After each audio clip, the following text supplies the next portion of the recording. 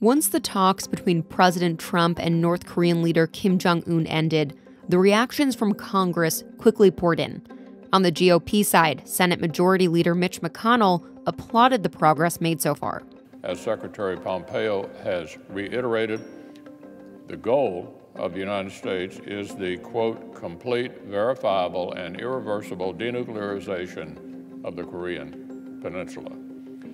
If North Korea does not prove willing to follow through, we and our allies must be prepared to restore the policy of maximum pressure.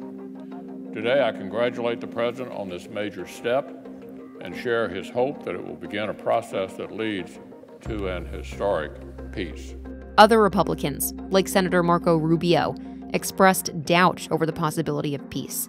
He wrote on Twitter, "Limits to future strategic weapons instead of eliminating current program, not an acceptable outcome. Hope I'm wrong, but still believe they will never give up nukes and ICBMs unless believe failure to do so triggers regime-ending reaction."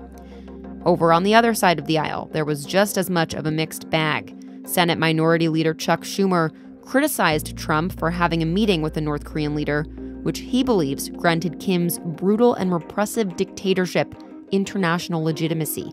The symbols that were broadcast all over the world last night have lasting consequences for the United States, for North Korea, and for the entire region. For the United States, it's permanent proof that we have legitimized a brutal dictator who has starved his own people.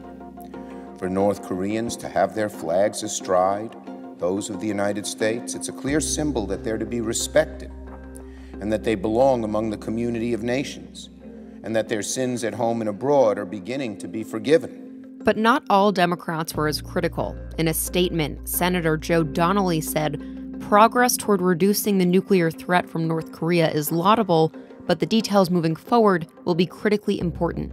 Prior to the summit, Senator Jim Risch told CNN that Trump, Vice President Mike Pence, and Secretary of State Mike Pompeo all said they plan on putting together a Senate treaty on any nuclear deal with North Korea.